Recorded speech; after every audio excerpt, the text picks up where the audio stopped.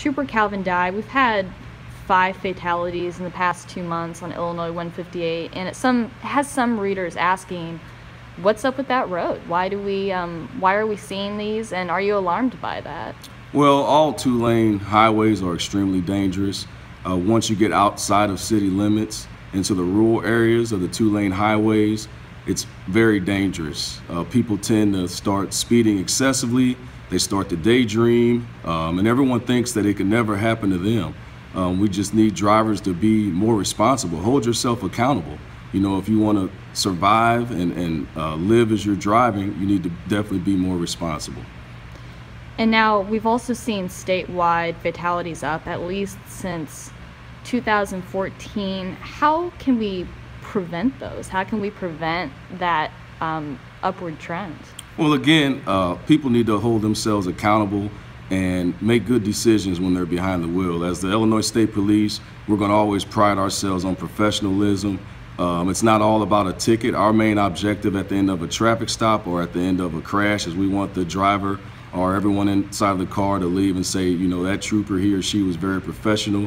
A lot of times, educational lecture works just as well as a citation. If you tell the driver what they did wrong, why it was dangerous, sometimes that goes a long way instead of just always writing them a citation where they have to pay a fine. And thinking about these fatalities we've seen and thinking about how we can prevent those, is there anything else that you kind of thought of that you want to add, that you want to let drivers know to maybe ease their minds a little about when they're out driving this year? Well, especially with Christmas approaching and New Year's Eve, this is the main time that we see a lot of Christmas gatherings.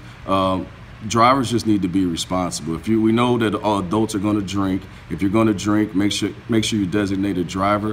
A DUI is a couple of $1,000s.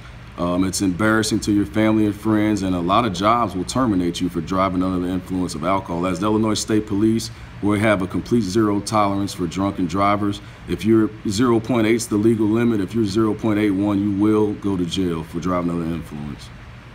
Okay. I think that's fair enough.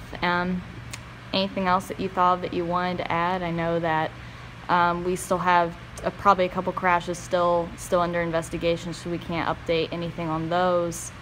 But anything that you thought of? Just from our perspective, if you're texting and driving or you're distracted by the phone, it's a great chance you'll be involved in a traffic crash. If you're under the influence of alcohol, great chance you'll be involved in a traffic crash.